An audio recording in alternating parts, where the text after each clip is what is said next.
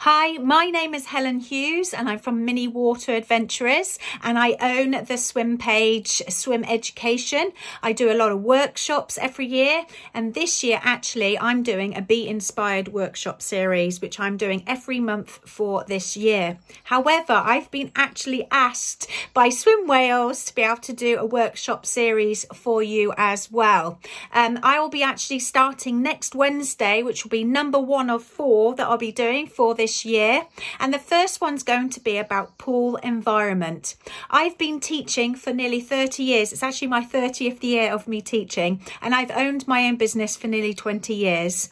So what I will be bringing to you for next week's workshop is that I call it the triangle of success. So we talk about teachers, children and the environment being a really important sort of aspect to be talking about.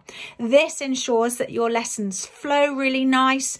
Actually means that you have everything set up ready depending on the type of pool that you're using, so they make sure that your lessons in those 30 minutes, which is really quick, isn't it, to make sure that we're getting the best out of that time that we have.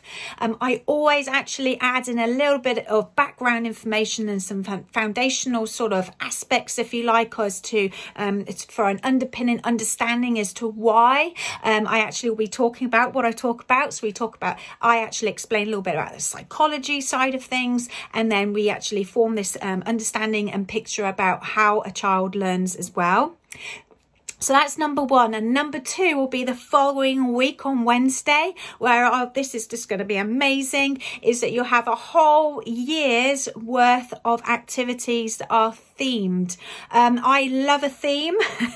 Every week I do a new theme, even if it's seasonal, I will still mix it up as well. So that's the second workshop, and like I mentioned, it's going to be seasonal. So we're in summer now, so I'll start with the summer activities, and each sort of season that I go through, there'll be about 3 or 4 different activities or different themes within that that actually ticks over for the whole period of that season.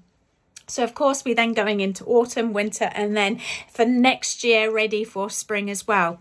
With that as well, you will be getting an 80+ page booklet with all songs, printables, an explanation of what the activities will be. So what if there's a game, what do I mean by what I'm saying? A lot of it I will obviously talk about over in the workshop, but it also gives you a breakdown there on your booklet as well as to how you can use these activities to the best, how you really utilize those tools.